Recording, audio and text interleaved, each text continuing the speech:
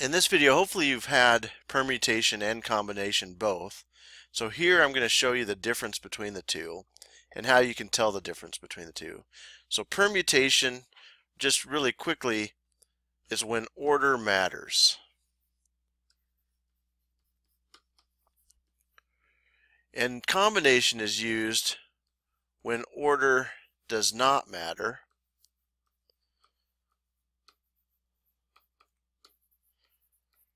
And essentially, we have to make sure we don't count things twice. You should only count things once. And if we do everything as a permutation, you'll always overcount. So you've got to have two, a permutation and a combination. So here's the first one. It says in a group of 10 people, a $20 bill, a $10 bill, and a $5 bill prize will be given out. How many ways can the prizes be distributed? So hit pause on the video and see if you know which this is, and then try to solve it. All right, this is a permutation because order matters. It matters who gets the 20. It matters who gets the 10 and who gets the 5. At least it's going to matter to them. It may not matter to the person giving out the money, but it definitely matters to the people receiving the money. So there's this is a permutation, so we have 3 bins to fill. And I always like solving permutations this way. So there's 10 possibilities for the first person, for the first prize, for the $20 bill. So this would be the $20 bill. There's $9 possibilities. I started writing the $10 bill there. For the $10 bill, now we've chosen somebody for the 20. Now we only have 9 possibilities for the 10. And for the $5 bill, we have 8 possibilities. And so this would be your answer, or 720, 10 times 9 times 8. If you did it with the permutation formula, it would be 10 P3, which would be 10 factorial divided by 10 minus 3, which is 7 factorial.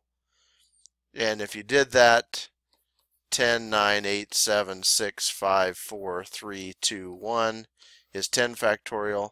7, 6, 5, 4, 3, 2, 1 is 7 factorial. You could cross those out and you're left with 10 times 9 times 8. So that's using the formula. You could also use a calculator to solve that. And at the end of the video, I'll show you the calculator method. So now let's try this one. So in a group of 10 people, 3 $5 prizes will be given. How many ways can the prize be distributed? So again, pause the video, see if you know what this is. It's probably pretty obvious since I just did the other one. But go ahead and try and solve it and see if you know how to do it. So in this case, 10 people, we're going to do 3 prizes. Order does not matter. So we're going to go ahead and use a combination, which would be 10 choose 3. So we're going to give out 3 prizes. And so, again, I like to solve this with the bins, like a permutation, but then just divide out the repeating part. So there's 10 for the first $5 prize. If you've already chosen that, now there's only 9 people, then 8 people, which is 720. However, we need to divide out, we've counted things twice, so we need to divide out 3 factorial, or 6 ways of counting things twice. And so you're left with 120 this time. And if you look at the formula, it's 10 factorial divided by 7 factorial, just like a permutation, but you'd also divide by 3 factorial. And that gives you 120. I'm not going to go through the multiplication on that. So here's another one that's a different scenario. A local school board with 8 people needs to form a committee with 3 people. How many ways can this committee be formed? So again, see if you know which one this is. Hit pause, try to solve it. So in this case, this is a combination. Order doesn't matter. They're a committee. They all have equal jobs to do in a committee.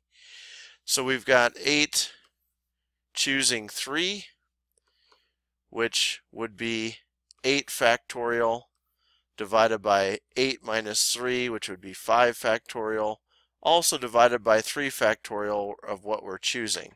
So this time I'll get out the TI Inspire calculator just to show you how to plug them in. So you'd hit Menu, Probability. This is after hitting Calculator, by the way. This is a combination, and it was 8, choose 3. So there's 8, 3. Hit Enter, and that is 56. So there's 56 ways. If you have a school board with 8 people, there's 56 ways to make a committee of 3. So the next thing, let's see if we got another problem on here. Yeah. So a local school board with 8 people needs to form a committee with 3 different responsibilities. How many ways can this committee be formed? Obviously, this is a permutation, which would be 8p3. So I'm just going to jump straight into, since we know it's a permutation, it would be 8 times 7 times 6, or we could go ahead and use the Web 2.0 calculator just to show you kind of all the different possibilities. I mean, whatever you have for technology is great. It probably does it. So I'm going to hit permutation. 8, 3 should be larger than the combination. There's the formula. Hit equals, and it's 336.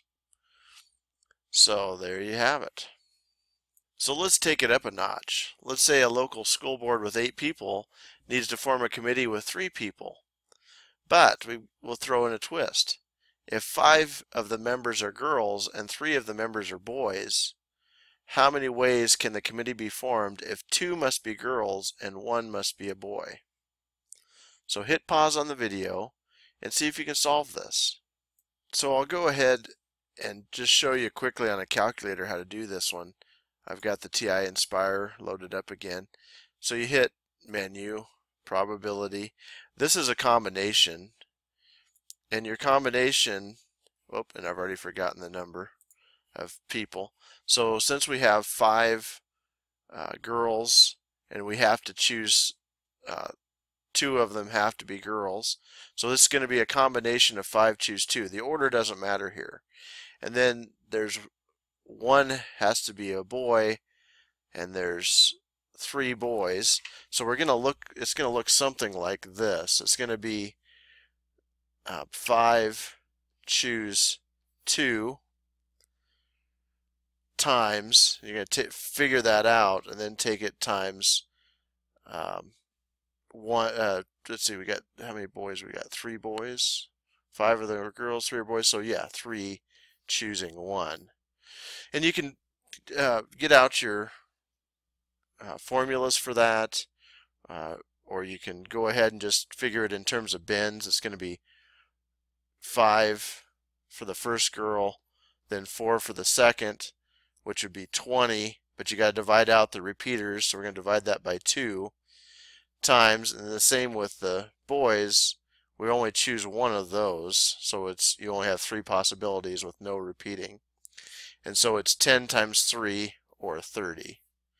And I won't show the calculator. You can, I've already shown you how to do that. So I hope this helps you, and I'll see you next time.